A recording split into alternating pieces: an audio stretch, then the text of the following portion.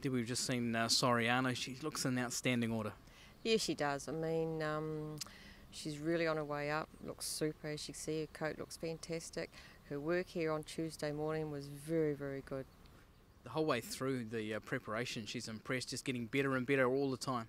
She seems to be a mare that's got better and better with age. You know, she's been very unlucky in a lot of those Group 1 races. So I think the tables might turn and it might be her luck on Saturday. One thing you did say, those group races, Wait for Age, she's proven at this and over 2,000 metres. Oh, definitely. You know, she's right up to those horses and Wait for Age. And she, like I said, she hasn't had any luck.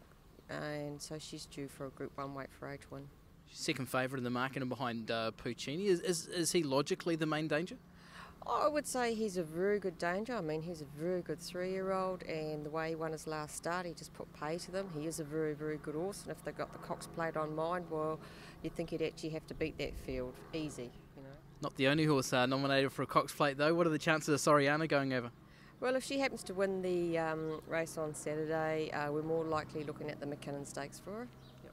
Okay, and of course, Denise Howell, who races this one's had success in that before with La Bella Dama. Yes, the McKinnon's actually been a very kind race to us. We've won it with La Bella Dama and Ebony Grove, so we've had a lot of luck in that race. Okay, what are the expectations with Soriano for the weekend? Oh, very high. I mean, her work was phenomenal, so all she needs is an ounce of luck and everything to go our way.